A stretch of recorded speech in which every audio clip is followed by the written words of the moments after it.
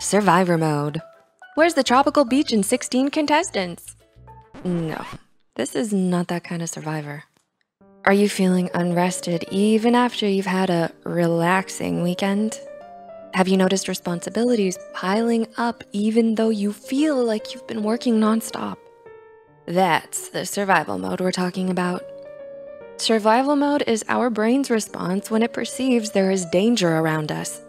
Survival mode can also tell us when we're ignoring our brain's cry for help for too long. So hold on tight and we'll give you some signs to look out for.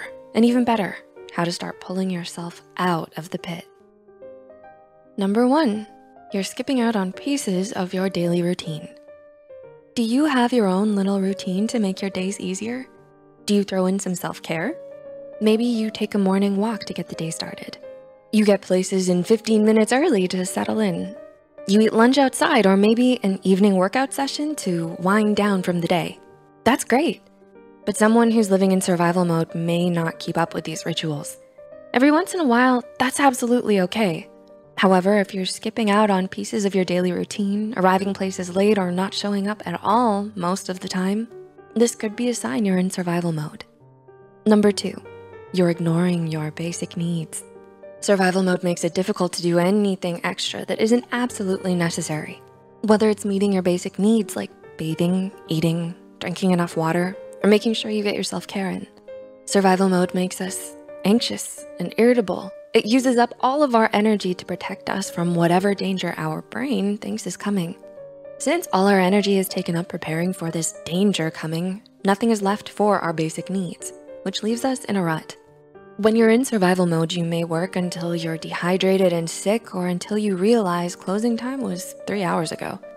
Number 3, you go with the flow way too much. To clarify, you're not going with the flow here. You're being taken for a ride. The first one is not survival mode. Going with the flow is when you're choosing to consciously adapt so you can process. Being taken for a ride, however, is survival mode. This is the danger response of neither fight nor flight, but to submit or freeze. It's being so overloaded that you short circuit and do nothing. So everything and everyone who isn't you makes the decisions and you just go along for the ride. While your brain is saying, well, if I don't fight back or run away, it might not hurt me. Say your bully comes up to you and demands you to give them your last cookie. If you choose freeze, you might just sit there in shock, too stunned to do or say anything. If you submit, you may just give them the cookie. So if you're choosing to freeze, not do anything, or submit, do what you're told, instead of making decisions for yourself, this might be a sign of survival mode. Number 4, you get anxious with similar types of events. Have you ever been through a traumatic event? Being in a situation that reminds you of that past trauma can definitely trigger survival mode, even if nothing is actually happening. Your anxiety heightens because you're subconsciously associating the stimulus with the past traumatic event. The sound of footsteps in a hallway means nothing unless an abusive parent is coming to punish you. Where are you from is a harmless conversation starter, unless you grew up in a toxic environment and where you came from affected your personal safety. If this is consistent and prolonged, it's somewhat akin to PTSD or post-traumatic stress disorder. And reaching out to a mental health provider is not only helpful, but highly recommended. Number 5, you're exhausted, but aren't sure why. Have a long day? No. Start a new exercise course? No. Not sleeping? Nope, sleeping at night like normal. Why are you feeling exhausted then? Survival mode could be sucking up all of your energy, which keeps your body tense and anxious all the time. Your brain thinks you need to constantly deal with imminent danger. Now that you've seen what to look out for, here are some tips that apply to all the previous signs on how to handle it. Tip number 1, stop and breathe. There's breathing and there's breathing. That shallow in the throat breathing isn't giving you what you need. Try the 4-7-8 technique. In through your nose while counting to 4 in your head. Hold it for 7 seconds. Then smoothly exhale out your mouth for 8 seconds. Repeat until you feel more settled. Now you've got good O2 saturation and a calmer heart rate.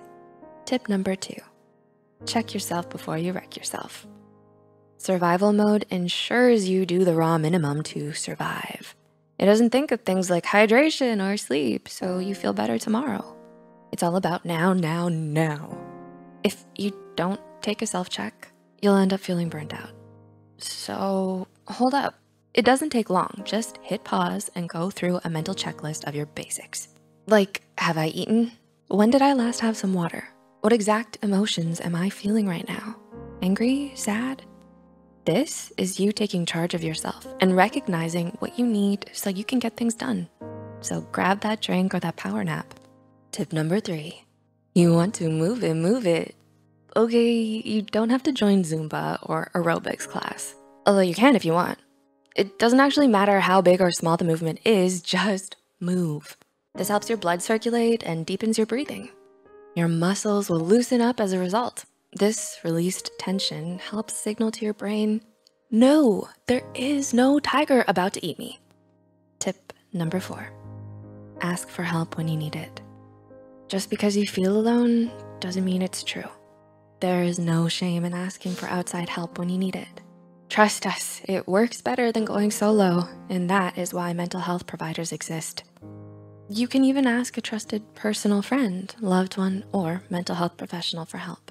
You are not alone. The survival mode is only meant for short durations. We aren't meant to always have this function on. Modern comforts and lifestyle have distorted danger, making the on switch stick. No wonder we're always exhausted.